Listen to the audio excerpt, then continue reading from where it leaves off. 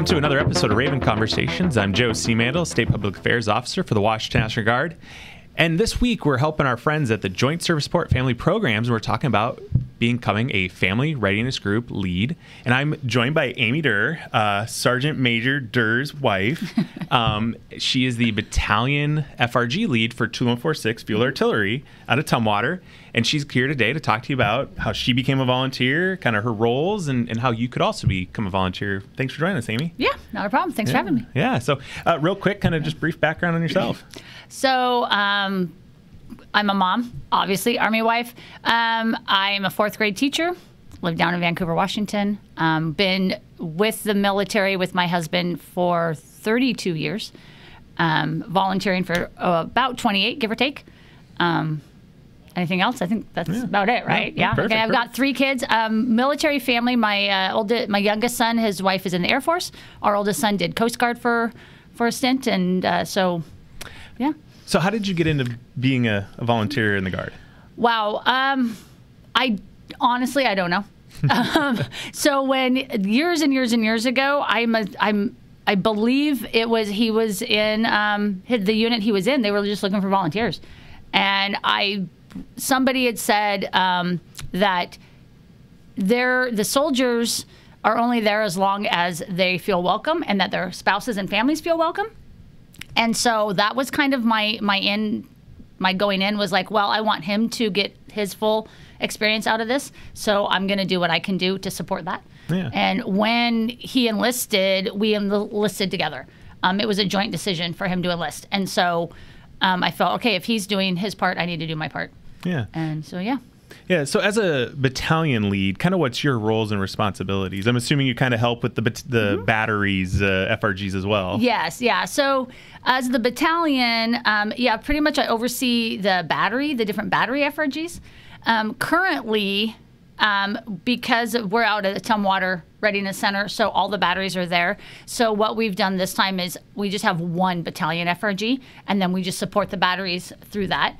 In the past, when I was the battalion FRG, each battery had their own FRG, and so my role there was to set up the FRGs with each battery, and then support them as needed, and then also be the commander's voice and aid in how can he support the families and the batteries. Yeah, and shout out to Steve Beecroft, commander at 2146 Field Artillery. Love Steve. So when you're on a drill weekend, what does that look like for you as an FRG lead? Are you there? Are you supporting? Like, what's that kind of look like? Depends on the weekend, honestly. So home station drills, we are just starting back and doing snacks, cafe drills where we would provide a lunch or food for them.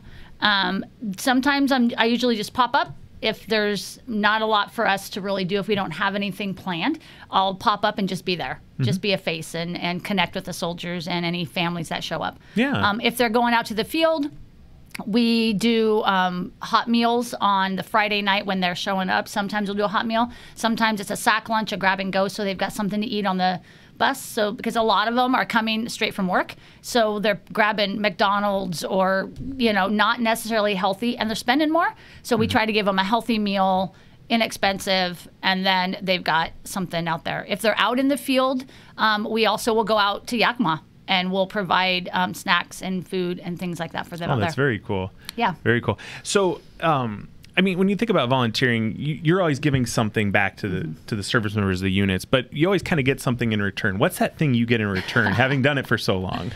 I would say family.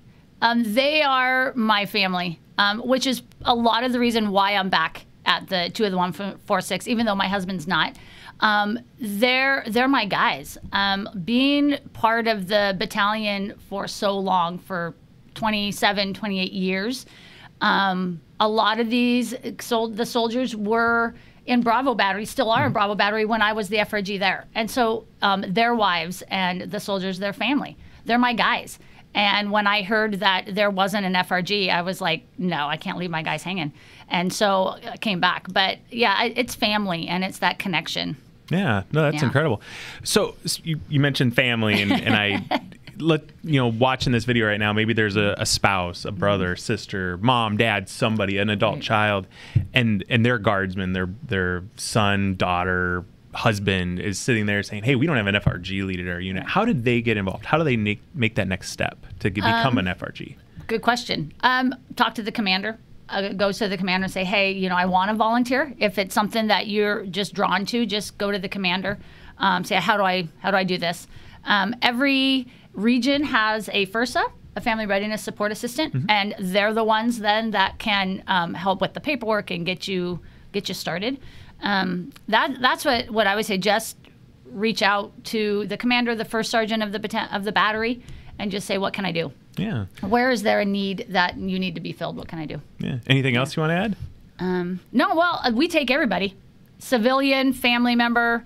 So we're there for the soldiers and the families. So anybody that has a heart for soldiers, we'll take them. Yeah. No. Thanks for coming. Thanks. And we'll put the information in the notes about how to become an FRG lead. Lauren over at JSS can help you out. Thanks for watching. If you like the video, give us a like, a subscribe, and comment. And look forward to seeing you next time. Thanks for coming.